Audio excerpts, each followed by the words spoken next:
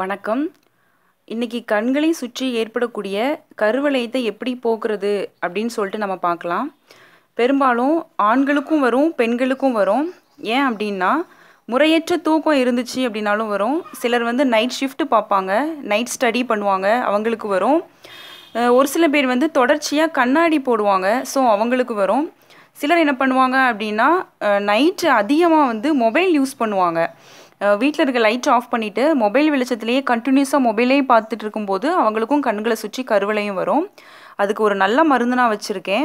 ரொம்ப ரொம்ப ஈஸியான டிப்ஸ் இது. நீங்கள் ஃபாலோ பண்ணிட்டு வந்தீங்க அப்படின்னா 2-3 நாளிலேயே உங்களுக்கு கருவளையம் காணாமல் போயிடும்.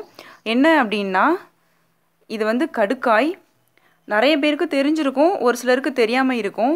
நாட்டு மருந்து கடைகளில் நமக்கு கிடைக்கும். இந்த மாதிரி இருக்கும் கடுக்காய். இதை என்ன பண்ணணும் அப்படின்னா, கடையில் வாங்கிட்டு நல்லா 4-5 தடவை தண்ணியில் நல்லா கழுவிட்டு 10 நாள் நல்ல வெயிலில் நம்ம காய போடணும். காய போட்டு அதுக்கப்புறம் நம்ம யூஸ் பண்ணணும். இதை நான் வாஷ் பண்ணிவிட்டு வெயிலில் நான் காய வச்சு நான் எடுத்து வச்சுருக்கேன்.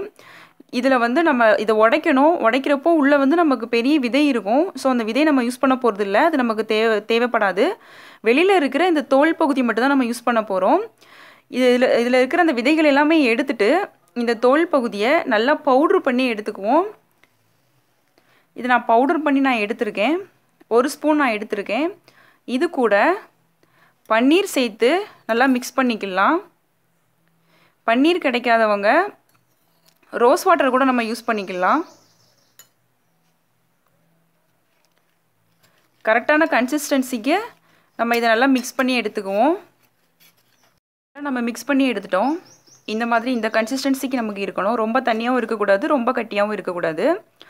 இதை நம்ம கருவளையத்துக்கு நம்ம நல்லா அப்ளை பண்ணிவிட்டு ஒரு 10 நிமிஷம் நம்ம வெயிட் பண்ணணும். 10 நிமிஷத்துக்கு மேலே நம்ம வைக்கக்கூடாது. ஏன் அப்படின்னா, இது கொஞ்சம் குளிர்ச்சியானது, ஸோ சளி பிடிக்கிறதுக்கான சான்சஸ் இருக்குது. 10 நிமிஷம் கழித்து ரொம்ப மெதுவாக நம்ம மசாஜ் பண்ணணும். ரொம்ப அழுத்தி நம்ம பண்ணிடக்கூடாது, ஏன்னா நமக்கு ஸ்கின் டேமேஜ் ஆகிறதுக்கான சான்சஸ் ஆகும். ஸோ நம்ம ரொம்ப மெதுவாக நம்ம மசாஜ் பண்ணி நார்மலான வாட்டரில் நம்ம கழுவி எடுத்துடணும். இதே மாதிரி நம்ம தொடர்ந்து செஞ்சுட்டு வந்தாலே போதும். ஒரு 3 நாள் நீங்கள் செஞ்சீங்கனாலே போதும், நல்ல ஒரு மாற்றம் உங்களுக்கு தெரியும். ஸோ இதே மாதிரி நீங்கள் ஃபாலோ பண்ணுங்கள். இது ரொம்ப ரொம்ப எளிய மருந்து. இது நம்ம யூஸ் பண்ணுறதுனால நமக்கு எந்த விதமான சைடு எஃபெக்ட்டுமே நமக்கு வராது, எந்த பிரச்சனையுமே நமக்கு இருக்காது.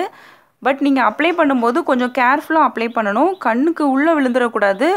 மசாஜ் பண்ணும்போதும் கொஞ்சம் கேர்ஃபுல்லாக நீங்கள் மசாஜ் பண்ணணும், ரொம்ப அழுத்திடக்கூடாது. இந்த ரெண்டும் நீங்கள் கரெக்டாக ஃபாலோ பண்ணீங்க அப்படின்னாலே உங்களுக்கு நல்ல ஒரு ரிசல்ட் கிடைக்கும். ஸோ மறக்காமல் நீங்கள் இதே மாதிரி செஞ்சு பாருங்கள். என்னோட இந்த வீடியோ பிடிச்சிருந்துச்சு அப்படின்னா லைக் பண்ணுங்கள், ஷேர் பண்ணுங்கள் அண்ட் சப்ஸ்கிரைப் பண்ணுங்கள். மறக்காமல் பக்கத்தில் இருக்கிற பெல் பட்டனையும் கிளிக் பண்ணுங்கள். அப்போ தான் நான் போடுற வீடியோஸ் உங்களுக்கு உடனடியாக நோட்டிஃபிகேஷனாக வரும். தேங்க்யூ.